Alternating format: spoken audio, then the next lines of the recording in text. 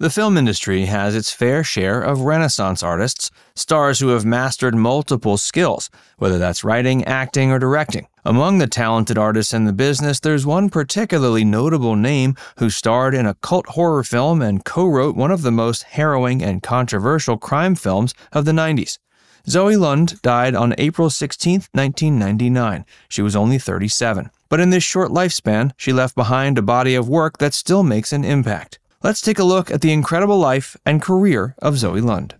Early life. Zoë Lund was born as Zoe Tamerlis on February 9, 1962, in New York City. Her father, Victor, was a writer and bookseller of Romanian descent. Her mother, Barbara, was a prominent sculptor of Swedish descent. This Balkan-Scandinavian mix of heritage has been cited as one of the reasons for Zoe's enchanting beauty. Her mother recalled that Zoe loved playing music as a child and was eager to master musical instruments as fast as possible. She often felt impatient that it took so long to learn an instrument. She would later compose music and even sang a few songs for the independent film Exquisite Corpses in 1989. She also had a supporting role in the film. She became interested in writing at a young age, and this talent took her far in her cinema career. Oddly enough, Zoe didn't initially consider becoming an actress, but it wasn't too long until she became a star among cult film fans.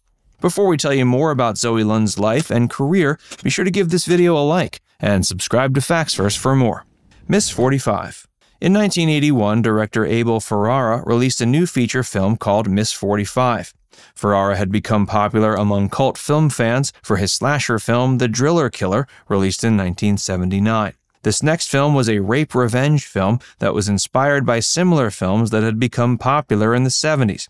It was heavily influenced by the Swedish film Thriller, A Cruel Picture, and the American films Death Wish and Taxi Driver. The film followed a young, mute seamstress who gets sexually assaulted twice in the same day. She fights back after the second assault and kills her rapist. The event traumatizes her, and she doesn't let anyone know about the murder. Upon murdering her second rapist, she decides to always keep a gun with her, a Colt 45. What follows is a thrilling story of a girl willing to go on a killing spree whenever she comes across a man who mistreats women. While Zoe didn't have any dialogue in the film, she managed to make an impact solely from her expressions. The film was written by Nicholas St. John, however, Zoe was very involved in the film's story as she appeared in the majority of the scenes. The film has become a cult hit, and it's what brought Zoe to wider attention. With this film, she also realized she could express her thoughts better through acting and writing. While Miss 45 might be the film she's best known for, she didn't rest on her laurels.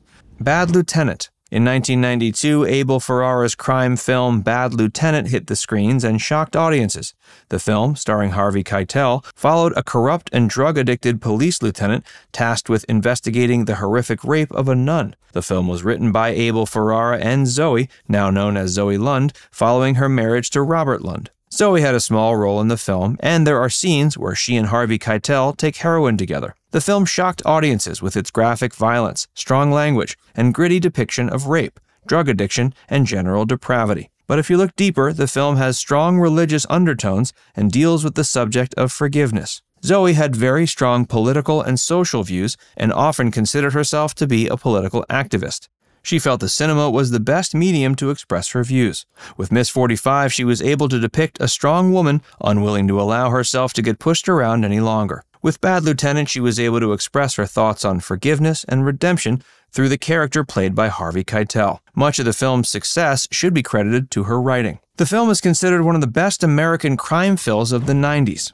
Zoe's other works. While Zoe is best known for Miss 45 and Bad Lieutenant, she continued to work regularly until her untimely death in 1999. Following her role in Miss 45, she appeared in the dual role of Andrea Wilcox and Elaine Bernstein in Larry Cohen's 1984 film Special Effects.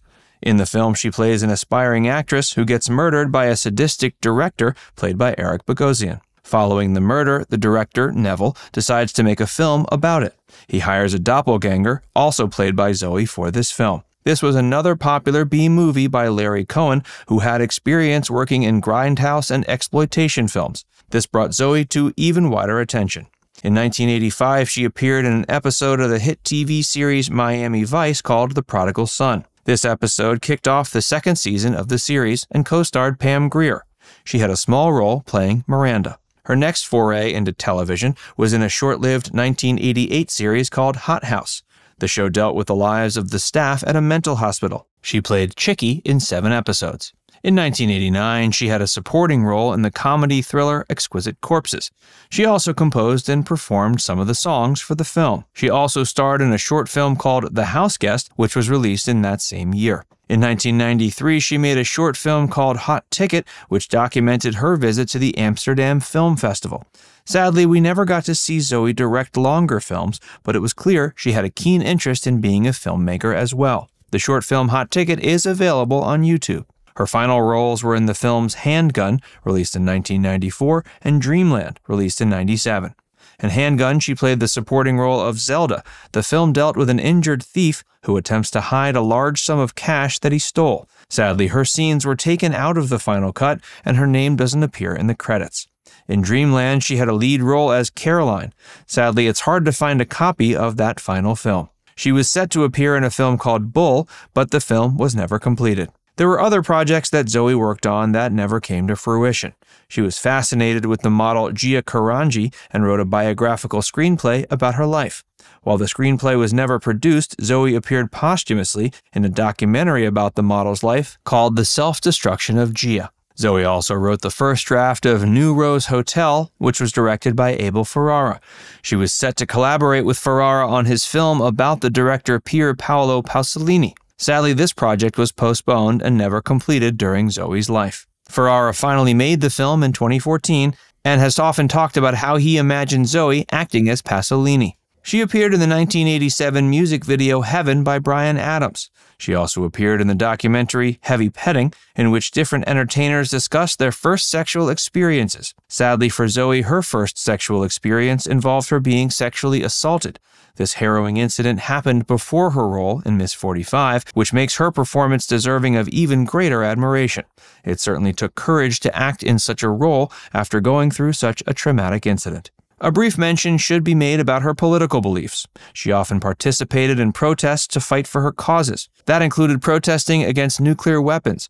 Her husband Robert has recalled in an interview that she tried to convince a group to destroy a nuclear reactor at Columbia University, though this never came to fruition. During her final years in Paris, she often hung out and assisted Algerian migrants living in the seedier parts of the city.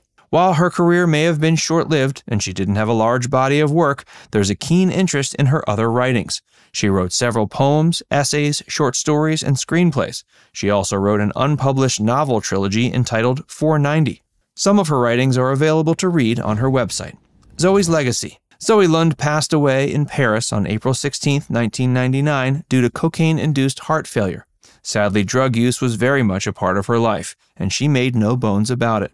She took heroin and often felt this aided her creativity. She even spent part of her life advocating for the legalization of it. Her husband Robert Lund has often given interviews where he discusses her life, career, and her views. He also manages her website where fans can learn more about her life and even read her unpublished works. Filmmaker Paul Rachman has made short documentaries about Zoë's life. In 2021, Miss 45 celebrated its 40th anniversary, and we can expect to see a rekindled interest in Zoë's works.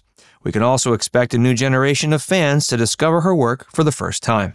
Zoë was a talented actress, writer, composer, and director who managed to express her thoughts through the medium of cinema. Like her character in Miss 45, she may not have had the opportunity to say much during her life, but her work was enough to make an unforgettable impact. Now it's time to hear from you. What are your favorite memories of Zoë Lund?